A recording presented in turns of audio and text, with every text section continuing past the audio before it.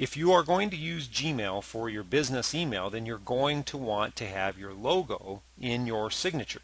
So we're going to teach you how to put that in your signature right now. We're going to click the gear, which is settings, go to your settings. In the general tab, you're going to scroll down to the signature area, and we can click and choose the account we want to create the signature for. Type in your signature. Hit enter a couple of times after your signature so you can add your logo. Then we are going to click the insert image button right here. And at this point it's going to ask you for an image URL. This is one part of Gmail that you can't upload a logo to. So you have to have an address of an existing logo.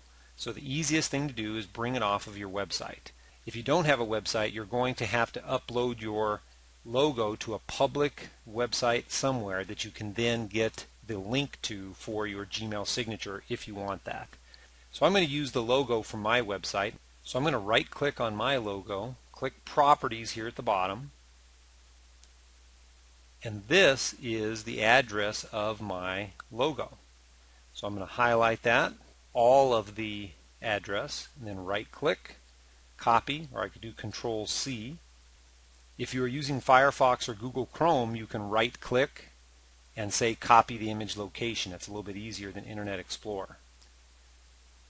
Then switch back to your Gmail, then you can right click and paste in that address, or again Control V to paste, and then your logo should appear. Click OK, and your logo is now in the signature. One last step, make sure you click Save Changes.